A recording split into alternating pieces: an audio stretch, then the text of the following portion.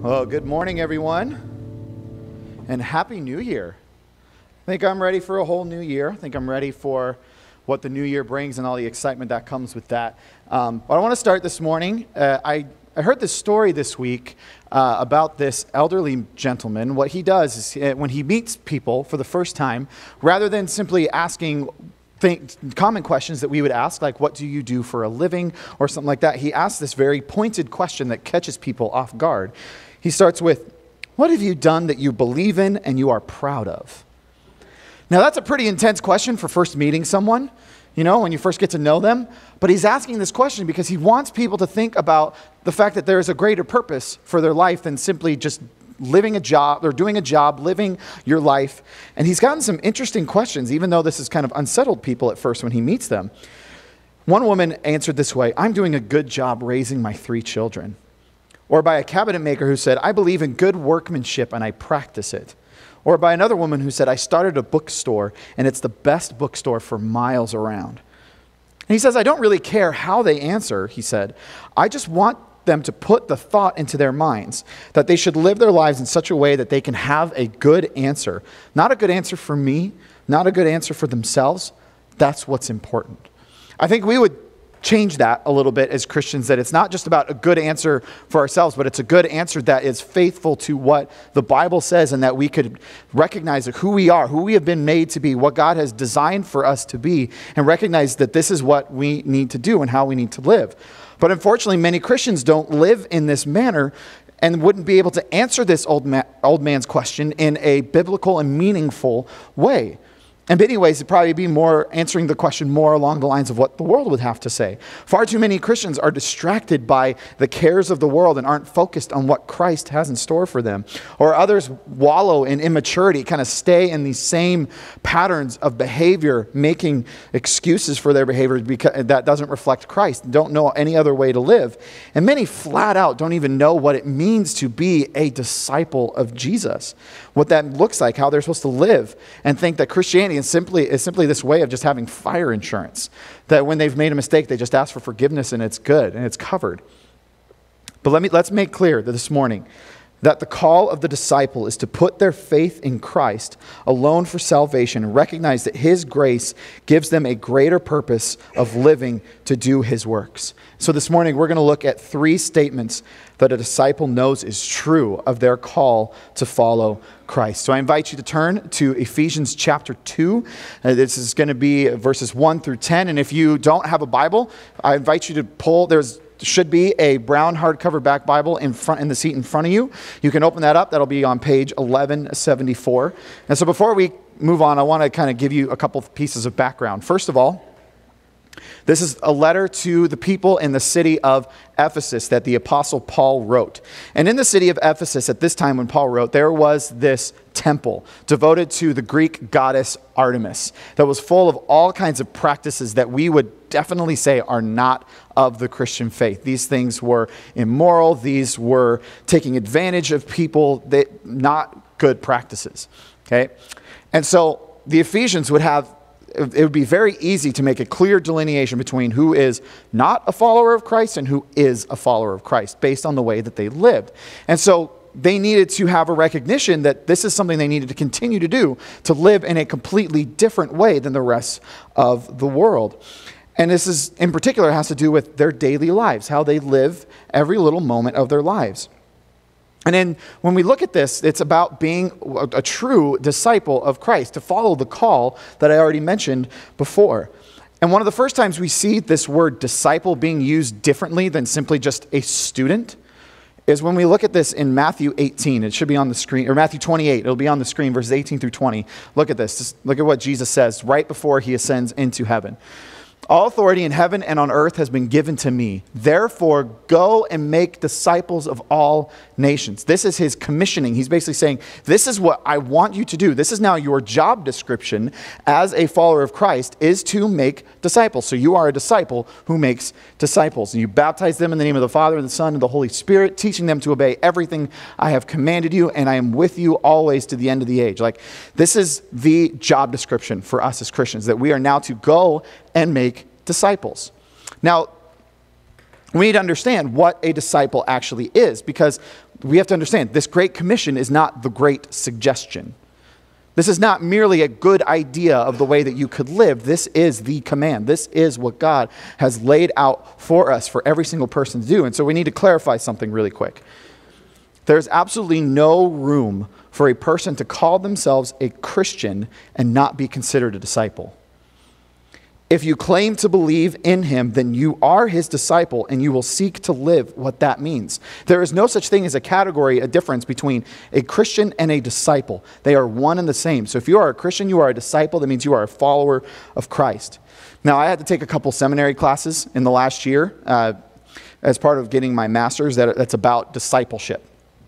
And these were highly impactful classes for me. And one of my assignments, I actually had to write my own definition of a disciple, and this is what I came up with after looking through Scripture. A disciple is a person who believes in the risen Christ for salvation, strives to reflect Christ with their lives, and labors to declare Christ to the world in making disciples. It is very crucial for us to know that this is the definition and that this is what our call is as Christians, to now that this is what we do. And if it's hard for you to remember a definition like this, let's bring it down even further into 3 characteristics. Just use these 3 words and remember them. If you put them in order like this, it'll make sense. First is to believe, to have beliefs about Jesus that come straight from his word and trust in him alone for your salvation. Second is to reflect. In the way that the disciple lives, they filter every decision and behavior through the lens of reflecting the life of Jesus Christ, who made them in his image. And then lastly, to declare, to proclaim the gospel to the world through your words and through the works that God has designed for you to do. Believe, reflect, declare. These are the 3 characteristics of a disciple. And if you look at your life, if you're a follower of Christ, these 3 things should be evident at all times, that you are believing the right things, believing in God's word and what it says about who Jesus is and what he has done, that you seek to reflect Jesus in the way that you live, and that you seek to declare his gospel to the entire world. It's really important for us to understand. So I wanted to make sure to clarify that before we continue, so that we kind of had that foundation as we look at Ephesians chapter 2. So let's go ahead and read chapter 2, verses 1 through 3. As for you, you were dead in your transgressions and sins in which you used to live when you followed the ways of this world and of the ruler of the kingdom of the air, the spirit who is now at work in those who are disobedient. All of us also lived among them at one time, gratifying the cravings of our flesh and following its desires and thoughts. Like the rest, we were by nature deserving of wrath. So Paul makes a very definitive statement here, again, about what we used to be. This is who we were before we came to know Christ. This is our status before we came to know Jesus, and that we were absolutely dead in our sin. And this is basically meaning that being spiritually dead, because obviously we're not physically dead right here if you're in this room, but we are spiritually dead, meaning that there is no possibility of having any sort of communication between us and God, any kind of relationship with God that would be of any benefit to us, because we are born into sin. We call this the sin nature, the sin condition. And what this means is that sin is more than just like bad choices that we make, bad decisions that we make, but sin is actually this condition that is in our hearts that we cannot cure on our own. This is something that we are born into, that just comes from our humanity, from all the way back, going back to Adam and Eve, that has been built into us. And so we can't possibly make ourselves alive. We can't do this. And so in this state, we are ruled by a whole different kingdom. We are ruled by the kingdom of, and Paul is very blunt here, that this is Satan who's in charge of this. Okay? This is Satan who is the ruler of the power of the kingdom of the air, the spirit who is now at work in those who are disobedient. And so Paul is making this very clear. If a person is not a believer in Christ, they are dead in their sins. They have no hope of having a relationship with Christ. They have no hope in their world of having a purpose, and no hope of the future of what eternity is going to look like for them. And in some ways, they just kind of go after what they crave. They go after what they desire, gratifying themselves. But notice what Paul is doing here. Look at how he phrases these things. As for you, you were dead in your transgressions and sins. You used to live when you followed the ways of the world. And it goes on and on and on like this in the past tense. This is who you used to be. This is not who you are now. If you have put your faith in Christ, this is not who you are now. That is your old self. That is gone and dead. That is beyond that. We have been saved, we have been changed, and we'll talk about that in a minute, but this is our first statement that we're going to look at this morning, is that a disciple knows that there is no hope apart from Christ.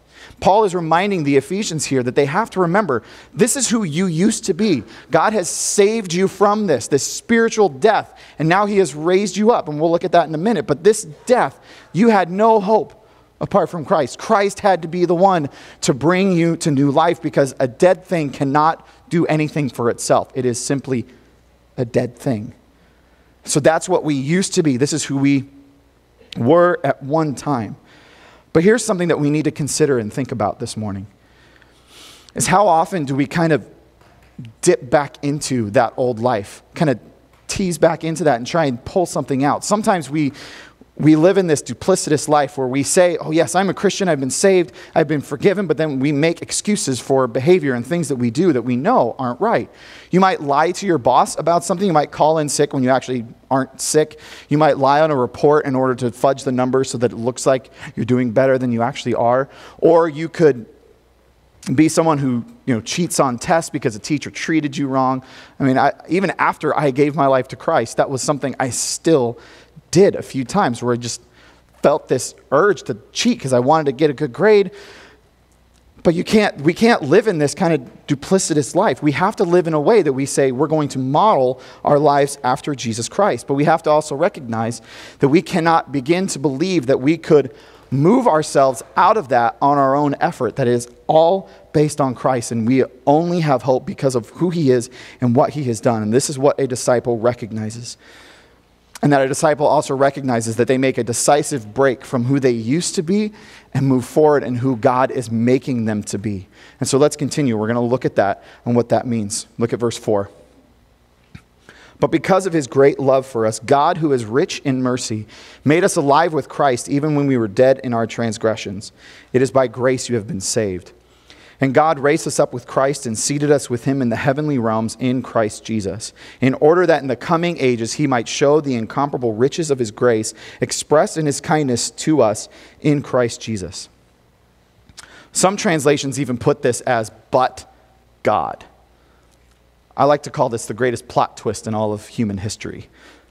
Instead of who we used to be, this being dead in our transgressions and sins, but God. God intervened and did something on our behalf. We have to understand this by looking at a couple different words that are in here. When it says because of his great love for us, this word is the Greek word agape. It's an awesome, awesome Greek word. And what it means is to seek the highest good in the one loved. As we'll see, the highest good is more than just forgiving us of our sins, but raising us up to a whole new life. We'll look at that in a minute. And then secondly, when he says God, who is rich in mercy, this word mercy is this word in Greek. Okay, follow me on this. It's a little difficult. This is the word in Greek that they used when the Old Testament was translated into Greek from Hebrew to translate the Hebrew word chesed. That's a fun word to say. To clear your throat, chesed. What chesed means is it's God's loyal, covenantal love. That when God makes a promise, that he is faithful to finish it, that God is faithful to carry it out.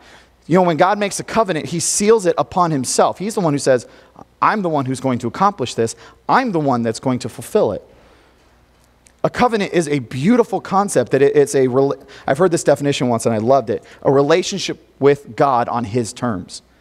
That he creates the terms and then it's staked on him that if he doesn't follow through on that covenant, then he is not who he says he is. But we know, looking back, that God has fulfilled his promises by coming in Jesus Christ. That covenant has been fulfilled. So this is God's rich mercy, God's rich love. But this is what he accomplished. Look at this. That he made us alive with Christ even when we were dead in our transgressions. So even though this is what we were dead in our transgressions, we had no hope apart from Christ, he made us alive. Now I want you to understand this when you look at this phrase, when you look at these statements. He doesn't say anything about forgiveness of sins. It's not that that isn't important. That is still a very important piece of what Christianity is all about.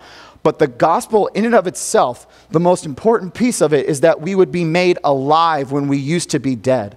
That Christ has raised us up to give us this new life, that we would be the people that he designed us to be from the beginning, that he raised us up and made us alive with Christ. To be a whole new person, to be a whole new creature that goes about living as God designed you to live. That is the absolute hope of the gospel for this life, that we would be raised to this new life and not left in our sin. But also look at what he says here. Make sure you understand this. It is by grace you have been saved. We'll talk about this more later, but it's by God's grace, a gracious gift that God has given to you that you did not muster up, you did not earn in any way. He gave it to you.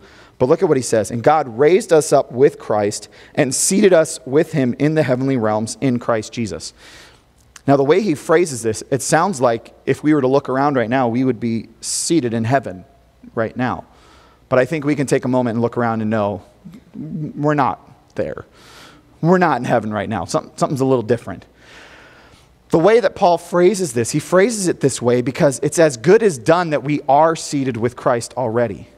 Because of who God is and how he is faithful to finish. When we go back to Ephesians chapter 1, we see that it says that the Holy Spirit was given to us as a pledge, as a deposit, or a better way to put it, as a down payment, guaranteeing the inheritance to come. That someday, we know that this is coming, that we would someday come to having this all fulfilled, that we would be raised up with Christ, seated with him in heaven because of the Holy Spirit coming to our life as a down payment, guaranteeing this is happening. So the question then becomes, how do we know that this Holy Spirit is dwelling in us, is making us alive, has guaranteed this spot for us? I want you to just think about these questions. And if you can say yes to these questions, then the Holy Spirit is living in you and is doing a work, and God, trust me, is going to be faithful to finish it. That's what he does. But if you can't say yes to this, if you say no to these questions, then that's the moment where you start to say, I need to take stock and inventory about myself. I need to take a serious look in my heart and see if there is something that needs to change, because right now, that means I'm not truly devoting myself to Christ, and I don't have the Holy Spirit living in me. So here's some of the questions. First of all, are you convicted by sin? Not necessarily like that you feel bad or you feel shame for it, like oops, I made a mistake, but that you actually see it and you go, absolutely, that was 100% the wrong thing. I have disobeyed God. I have rebelled against God with that choice, and God, I want to be different. I want to do something else. God, change me. Like that's conviction that says that, yes, it's me. I take ownership for it. I did it. Nobody else did it. I can't blame anybody. It was my choice. If you're convicted by sin, that's the Holy Spirit. He is working in you. Do you want to grow in your relationship with Christ? Do you look at it and you go, man, I don't know enough. I want to learn more. I want to grow. I want to get better at this. I want to do this better. I want to know what this faith teaches better. Do you want to know his word more? Do you look at his word and say, man, this thing is confusing. I don't get it, but I want to know it. I want to learn it. I want to get to know God through this. Do you want to tell others about who he is? Do you see that maybe it's not perfect. It's awkward sometimes to try and tell people about Jesus, but there's a desire in you that you want to see that happen. That's something that God works in us. And do you see yourself becoming more like Christ as time goes by in your life? Do you see yourself changing? See yourself reflecting Jesus more throughout your life? If you see that growth happening, then that is a yes answer. And so let me just make sure I say this. If in asking those questions, if you said no, this is the moment to take inventory and stock, and I implore you, do not walk away this morning without having considered this faith, considered it. Especially if you have never given your life to Christ, if you've never placed your faith in Jesus before, think about this, because the cost is huge. The cost is an eternity separated from God, and even so, in the immediate now, like the cost is not to be living the life that you have been designed to live. That to not be raised to a new life in Christ. And so hear this. This is your greater purpose. That answer that you could give to that man if he came to you, that you say, I would live for Christ. And so here's our statement number 2, is that a disciple knows that grace is more than just forgiveness of sins, but of a life raised from spiritual death. That we would recognize that we don't live in some fantasy world, that we have been able to make something up of ourselves on our own effort, that it has all been by the grace of God that this has happened. And these gifts, as he even puts it, they're incomparable. Other translations put it as immeasurable. We can't even comprehend how it could be measured and put together. This is the wealth of God's grace. And sometimes what we do is we simply limit it to just a covering of our sin, which is a huge part of it, but we're missing some of the greater aspects of God's gifts and that he is bestowing upon us, these riches. And let's not miss this either. The riches here are not material riches. If anyone tells you that, they don't understand the Bible. This is not about material wealth. This is the riches of being reconciled to God, of being equipped to serve him, to be empowered to walk away from sin, and to be a vessel of his grace to this broken world. That is what these riches and these gifts are all about, so that you would be used as a vessel to bring about change, bring about the gospel into this world that would change people's hearts and change our world. Let's continue, verse 8. For it is by grace you have been saved through faith, and this is not from yourselves. It is the gift of God, not by works, so that no one can boast. For we are God's handiwork, created in Christ Jesus to do good works, which God prepared in advance for us to do. So Paul kind of reiterates his points at this juncture, but what he's saying is, for it is by grace you have been saved. Remember, it's this gift that he has given to us, but it's through faith. You have to put your faith in Christ. That's the thing that we do. We say, Jesus, I believe that you did this. I'm putting my faith in you. I'm putting my trust in you. You did this. I cannot accomplish this on my own because I was dead in my transgressions. So God, you did it. You do it. I put my faith in you. And he says it is the gift of God. It is not from yourselves and not by works, so that no one can boast. There is absolutely no Christian on this planet who could possibly claim that they have mustered this up for themselves or even mustered up growth. So even when we think about, in our day and age, kind of the penultimate Christian in our minds is, a lot of people immediately think of Billy Graham. Billy Graham can't make this claim. He can't boast. The point of this is that no one can boast. Nobody has enough goodness within them to be able to boast that they made themselves right before God. No one can claim that. 2 Corinthians 4:7 says, but we have this treasure of salvation in jars of clay to show that this all-surpassing power is from God and not from us. This power comes from God, not from us. We live in this dependent vessel that's totally dependent on God for grace and mercy to save us, to reconcile us, to change us, to make us new people, and to show that it is only through him that these things are possible. We can't make this happen. We can't change ourselves, but it is God who does that. And it's a beautiful idea, and the sooner that we can learn this and submit to this kind of power working in our lives, it's the sooner that we can live like the disciples he's called us to be. That we say, I'm just an empty vessel. God, you work. You use me. You work in me. You change me so that I can bring about your love, your mercy, your grace to this hurting and dying world. And then Paul uses this word in verse 10 that I think is awesome. For we are God's handiwork. Other translations translate it as workmanship. And it's this concept, this term of basically like a work of art, a masterpiece, something that was intimately put together. And sometimes we can take this phrase and take it really far into self-esteem, kind of movement where we start to think about, oh, God really loves me, and take it more for ourselves. When really the whole point is, look at what he says. For we are God's handiwork, created in Christ Jesus to do what?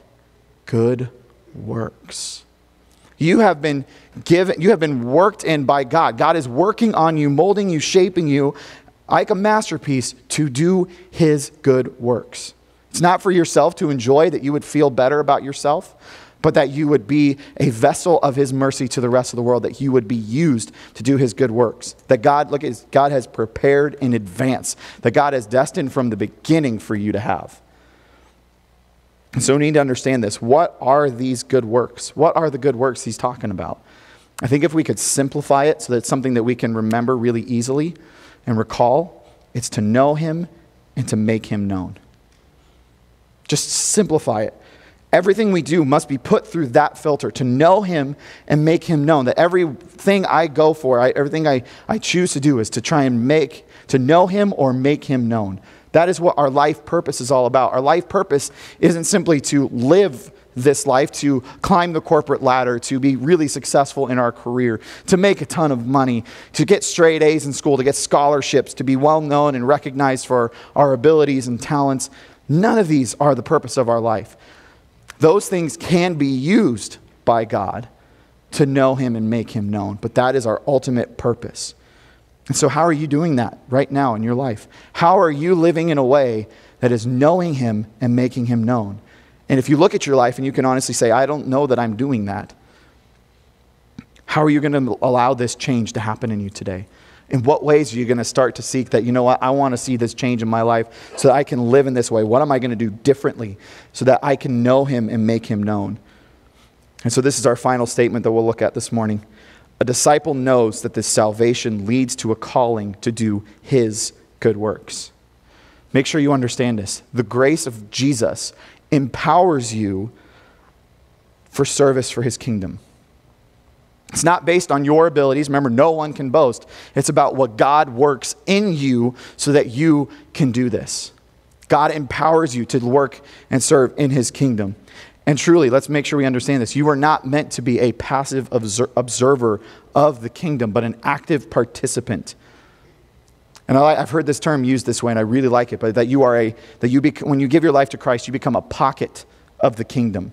This little alcove of the kingdom that walks around wherever you go, when you go to work, when you go to school, when you go home, when you live in your neighborhood, when you go to the store, wherever it is you might find yourself going, that you would be a pocket and a representative of Jesus Christ wherever you go, and to represent his love, his mercy, his grace in every aspect of your life. This is what God has done, that we would, we used to be dead, and so he's saved us. He's raised us to this new life to now do these good works.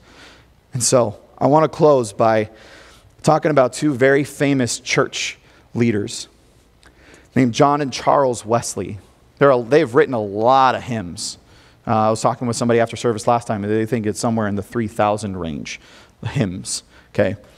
These men grew up in Christian homes, served Jesus, went on mission trips to tell people about Jesus, and began to be frustrated with their efforts. And one of the problems they began to realize was that they were putting all the effort and all the gumption on it on themselves.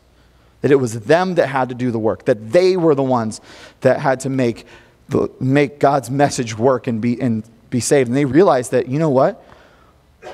We're not even really saved ourselves. That they looked at their own life and they saw that there were pieces of their life that didn't match up. And so they said, we are going to devote ourselves. We are going to change. We want to be different. And as a result, these are now two of the most influential, godly men that have ever walked this earth. And so this is the kind of change that God wants to happen, God wants to do in each and every one of our lives. And I fear that many people, especially in our country where Christianity still has a fairly comfortable place in our society, that sometimes we are like John and Charles Wesley. We've grown up with this, we've learned this, we've heard this all our life. We believe it in our head, but it hasn't translated into here. That we would say, no, it's the whole point of this is that Jesus has raised me to a whole new life. That I would now live for him in every aspect of my life, and that he changes me to be this vessel. That is the important thing for us to learn. So, what will you do now that you know what the call of Christ is on those who claim to be his disciples? And let's remind ourselves of the whole point of all of this. The call of the disciple is to put their faith in Christ alone for salvation and recognize that his grace gives them a greater purpose of living to do his works. Let's pray. God, I'm just so thankful for the grace that you have given us. God, that it is a gift that we cannot boast about because it has been bestowed upon us. We have not been able to earn it. We have not been able to muster up any sort of strength, God, to get it. But God, we have been just graciously given it. And God, it's not just for our own benefit. God, it's for bringing your gospel and bringing your kingdom to the rest of the world, that people would come to know you and be changed. God, to have their lives radically altered because of who you are. And so, God, thank you for this work that you are doing in our lives, God, that you are molding us and shaping us to reflect you. God, may we believe you, may we seek to reflect you, and may we seek to declare who you are to the world. And so, God, we thank you for this morning. We pray this in your name. Amen.